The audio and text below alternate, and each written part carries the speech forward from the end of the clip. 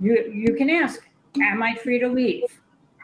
And then depending on the answer, you know, you can do that. Now they may want to stop you and search you. You can say, I do not consent to a search. One of the things you might want to say with that is, I do not consent to a search, but I will not resist your search. Well, you don't want to be, again, resisting the police. That's interference. But you want to be very clear that you don't consent to a search of you, your car, or anything else. But then don't resist them if they're doing it. Hopefully the body cam's on, and hopefully your I do not consent will then be on the camera, and later on it can be litigated whether they had a right to search you or your car or not. With regard to something you brought up in terms of answering the police's questions, if you ever have a question about what ask yourself this: is there anything about voluntary information or answering a question that could potentially be used against you? If you think in those things, in those terms, you're probably going to say, nah, I want to talk to my lawyer because I don't know the answer to that question. As soon as you say, I want to talk to my lawyer before I answer any questions, and you can say it just like that, they're supposed to stop.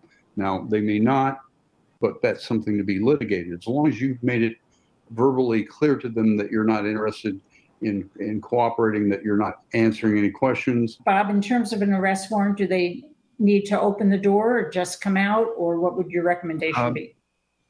My recommendation is just come out.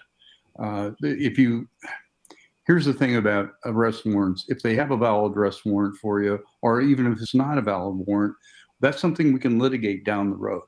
But the idea of getting them in your house can really be problematic. If you, the typical example is when the, say, a drug unit shows up at a residence. They may have a warrant for somebody, and what happens is basically people will start to open their door, and the officer will then get his foot in the door, or her foot in the door, and the next thing you know, it leads to a question of whether or not you consented or not. So what you want to do is you want to make it clear. You want a lawyer before you answer any questions. So I want a lawyer. I do not consent to the search. I will not resist you if you do it, if you are going to do it without my consent, because you don't want to be interference. You don't want to be beaten by the police or anything else. So I won't resist you, but I do not consent is the safest way of approaching these things. And be clear, say it, think about it ahead of time so that you are ready with these kinds of focuses.